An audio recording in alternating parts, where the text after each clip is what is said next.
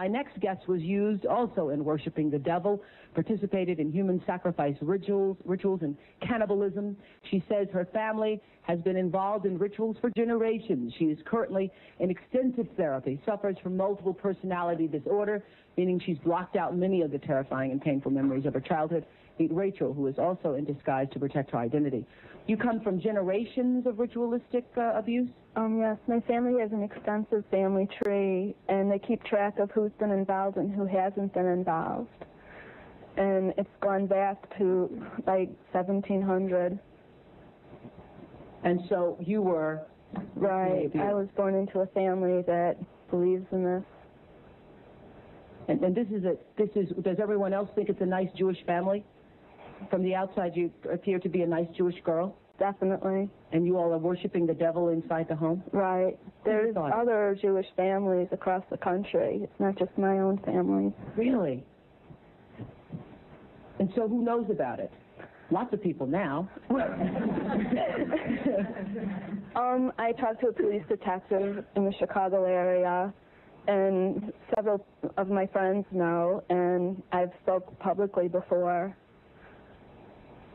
And so when you were brought up in this kind of evilness, did you just think it was normal?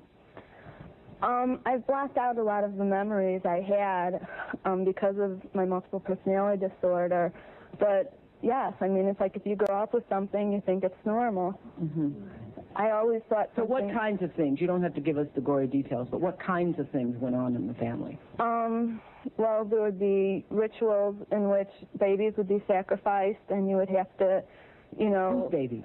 There were people who bred babies in our family.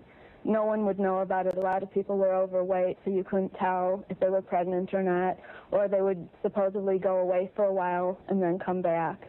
The other thing I want to point out, not all Jewish people sacrifice babies. I mean, no. That's not a very difficult thing. I just want to point that out. This is the first time I heard of any Jewish people sacrificing babies. But anyway, so yeah, you witnessed the sacrifice. Right. When I was very young, I was forced to participate in that, in which I had to sacrifice an infant. And the purpose of sacrifice is to what? Is to bring you what? What are you sacrificing for? For power. Uh-huh. Power. And so, were you ever used? Were you ever used yourself? I was molested. I was raped several times. Mm-hmm. And what's your mother doing? She's... In all of this? What's her role in all of this? I'm not exactly what her role is. I haven't, recovered all of my memories, but her family was extremely involved. Mm-hmm. She brought me to it. Mm-hmm. Both of my parents brought me to it. And where is she now? She lives in the Chicago metropolitan area. She's on the Human Relations Commission of the town that she lives in, and she's an upstanding citizen. Nobody would suspect her. Were you raised with a sense of right and wrong, Rachel? Yeah. I mean, it's like I had both. I mean, to the outside world, everything we did was proper and right, and then there were the nights that things changed, that things just got turned around. What was wrong was right, and what was right was wrong. That's what helps to create somebody to develop MPD. Mm-hmm. Multiple personality. Right, right. Now, in your family, did you all call it worshiping the devil? No, or I don't know. It was just evil, these things you did. Right. Well, I said it was evil, and they said it was good.